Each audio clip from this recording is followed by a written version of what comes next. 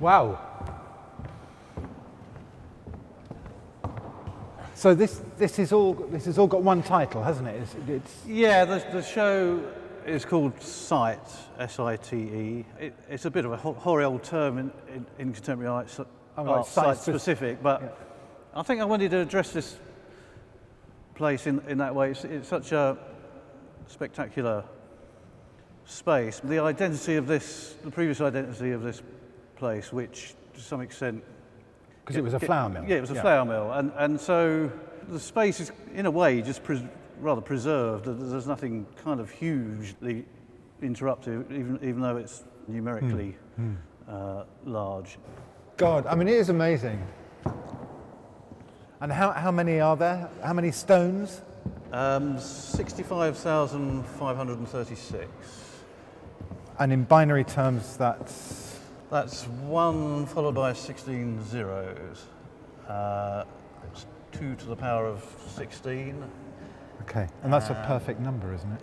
It's a super perfect number in that, yes, if you go from squares, 2, 4, 16, fifth square along, you get this figure, yeah. And so it's a X number of chessboards, and where did all the stones come from? They were commercially sourced because it's illegal to take them from the beach. I had a vision of you crawling around saying that one's perfect and that one isn't. No, I mean I started off obviously in the studio with just one chess board and some stones from around the corner in Soho Square, and a few things fed into the notion that I could make this on an epic scale. I visited Troy a year or so ago, and the archaeological dig around there has passed 1 million catalogued items, and there was something about the fastidiousness of that and these kind of rather arid bits of what just looked like rock most of the time, and also I suppose going back to the game or to intelligence, or a kind of materialist kind of intelligence through computing. I think I was thinking a little bit of when the Deep Blue computer beat Kasparov and that. Oh, the chess playing computer. Yeah. And we love to find pattern, don't we? And we're finding lines and shadows. They're finding little alignments that have happened entirely by chance. I mean, all this becomes... Yes. You become aware of yourself. You're not just looking, you become aware of yourself looking after a bit. Yes, and, which is always a pleasure and a conundrum, really. It is. There is this nice continuity, looking across the field, and it continues into the shingle. Yeah. No, maybe you need to lay on the floor to think it's just like yeah. I got it. It's pretty good. Actually, that is all right, isn't it? It's pretty nice, isn't it?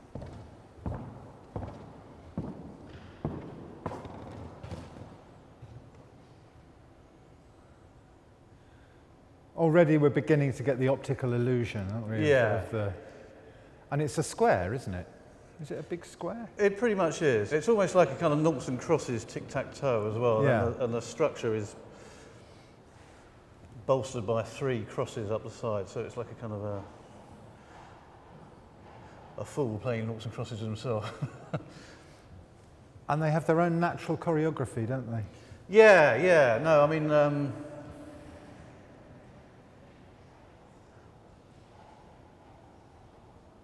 some of these things, you can see from modern times, if you like. There's a bit of that. Exactly. But the way the task drives the way that they move is something I like. And so they've found the most, economical way of using their bodies to construct. I mean, and really what we're looking at is something that, imagine the skill of the scaffolders in the Middle Ages when they were building cathedrals, for example. Construction site, fulfilled a long-held desire to make a film about scaffolders. I do like watching them work, and it's a dangerous job. You've got to have complete trust, teamwork. But there's a certain elan and bravado. Exactly, yeah. And the comedy shtick of carrying a... Exactly. I mean, a plank. If you've got a plank and a pole and all the rest of it. I suppose a lot of my work deals with illusion and perception and visual kind of play. We got the scaffolders to build a camera tower the same height as the thing that they were then going to build, so we could get the camera at the correct height, so that eventually what they construct when the last planks are inserted is exactly in line with the horizon, and then the men become giants briefly, and then they walking along the top. Yeah, walking along. You have to wait 87 minutes or something. Well, you for have the to wait. punchline. Yeah, no, you have to wait about 50, 55 minutes, maybe. Yeah. Oh, okay. This is called the other wall. The other wall. Yeah, I mean, of course, it's sort of one wall masquerading as another wall, which is, of course, one of literally millions of walls that could be reconstituted from all these things. And the numbers give a particularity and identity to individual bricks that we, just for the sake of sanity, don't want to kind of think about too much. We have this word wall that stops us thinking about bricks. Yeah. in all their slight variation. I always find when I look at a really huge wall like this, or say Tate Modern, which is made of bricks. And I know. And it's sort of overwhelming when you think of how many bricks. It is. I've marked that building as well. Oh, you've written your name, Mark? I have. I've been going around London, mark making, I guess. Tagging my name in a sort of, I suppose, a certain bathos in trying to assert one's identity in this way against the vastness and the ubiquity of bricks in London. And it took me 50 years to use my name as a pun, which I think was quite, That's not bad, is it? And you weren't tempted to just have one saying Mark? No, well, there is one more work. I am going to write my mark on the other side of the building outside. You're going to make your mark? Yes. If you don't dissolve in the Gateshead rain. Indeed.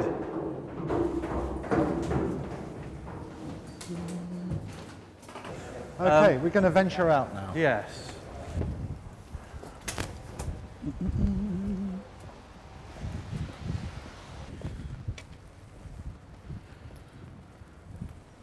You're going to have to choose your brick, Mark. I know. It's always There's a nice one. It's a tricky moment. There's always. You've got to be sure. And then we got this dip.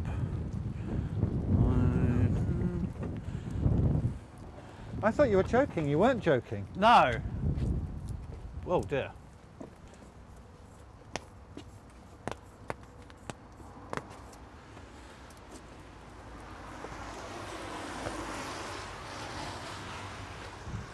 That's magnificent.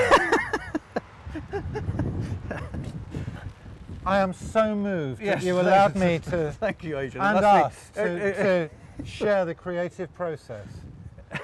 I mean, the anguish must be ever brief. Yes.